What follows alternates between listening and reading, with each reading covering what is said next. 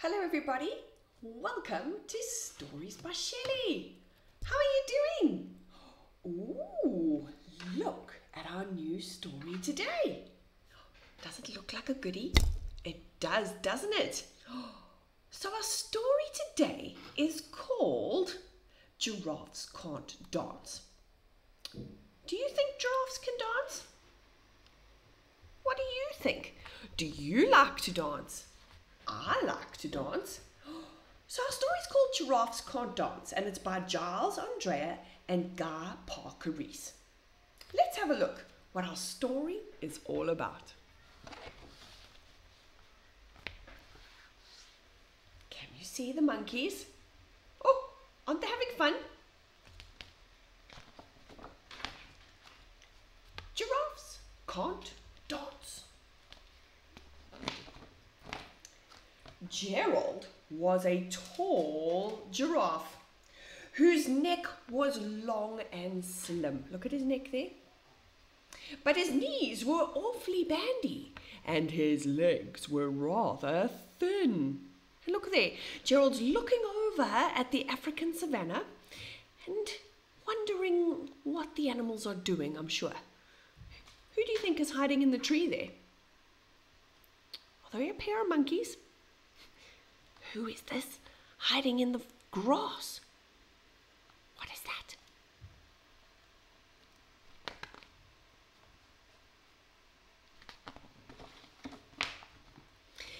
He was very good at standing still and munching shoots off trees. Munch, munch, munch. That's so yummy. But when he tried to run around, he buckled at the knees. Oof. Look there. He fell down. Oh, Gerald. Oh, dear.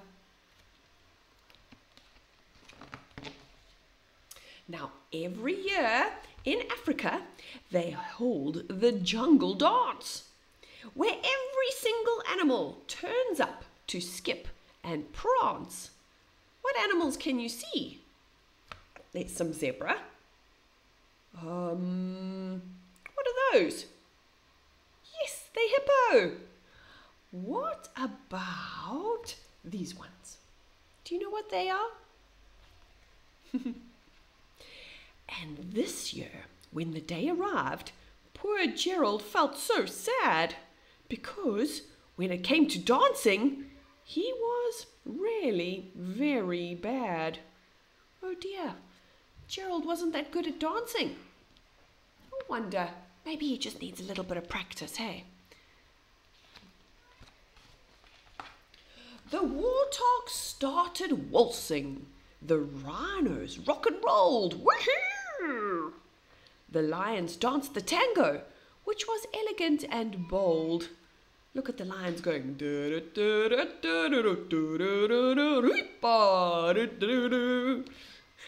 The lions are dancing. The chimps all did the cha-cha-cha with a very Latin feel. Ole! And the 8 baboons then teamed up for a splendid Scottish reel. Look at them, all dancing away. Gerald swallowed bravely and he walked towards the floor. But the lions saw him coming and they soon began to roar. Hey, look! It's clumsy Gerald! The animals all began to laugh. Giraffes can't dance! You silly! Oh, Gerald, don't be so daft! Oh no, everybody's laughing at Gerald. They say he can't dance. Shame. Let's give him a try. He can at least try to dance. Gerald simply froze up. He was rooted to the spot. They're right, he thought.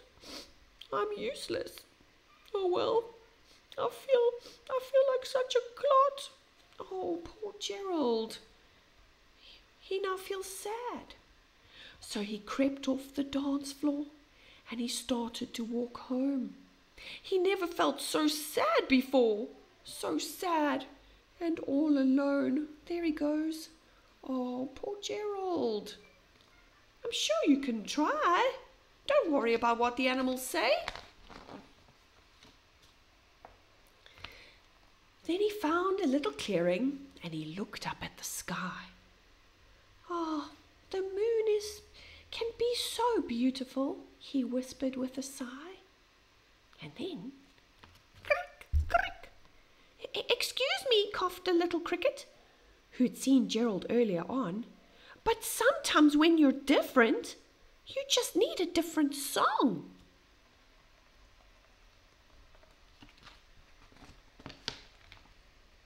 Listen to the swaying grass and listen to the trees. To me, the sweetest music is those branches in the breeze. So the little cricket is telling him to listen to everything. Listen to what's around you. So imagine that that lovely moon is playing just for you. Everything makes music if you really wanted to. Why don't you close your eyes? Close your eyes now and listen. What do you hear? Can you hear maybe the soft tweets of the birds in the distance? Or is someone playing a piano? Can you hear the wind blowing in the grass? Or maybe the sounds of cars driving past? With that, the cricket smiled and he picked up his violin. Then Gerald felt his body do the most amazing thing. His hooves had started shuffling, making circles in the ground. His neck was gently swaying, and his tail was swishing around. What is Gerald starting to do? Is he dancing? Does he feel the music? He threw his arms out sideways and he swung them everywhere. Then he did a backward somersault. Oh, and he leapt up in the air. Look at Gerald, he's jumped up into the sky. Gerald felt so wonderful. His mouth was open wide. I'm dancing! Yes, I'm dancing! I'm dancing! Gerald cried. And look how high he is. Can you see the other animals? There's the lion, the rhino, the hippo. He's high above in the sky, dancing away. And he's so happy. Look at this bat. He's like, hey, what are you doing in the sky? You're so high up here. What you doing, Gerald? Then one by one, each animal who had been at the dance arrived while Gerald boogied on down and watched him quite entranced. They shouted, it's a miracle! Oh, we must be in a dream.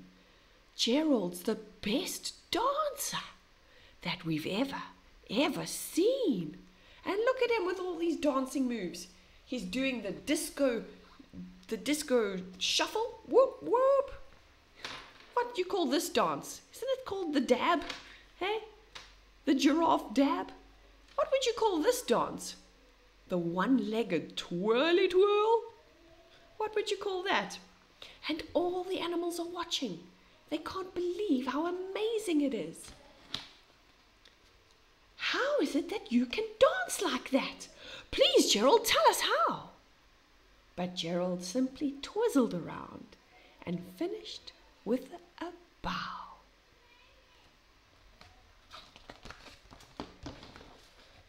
And then he raised his head and he looked up at the moon and stars above. We can all dance, he said, when we find the music that we love. Oh, I love that story, don't you?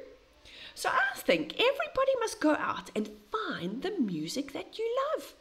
Find something that moves you, gets your tail twisting round. I hope you enjoyed our stories today, everybody. We'll see you again next time. Thanks for joining Stories by Shelley. Bye-bye, everybody.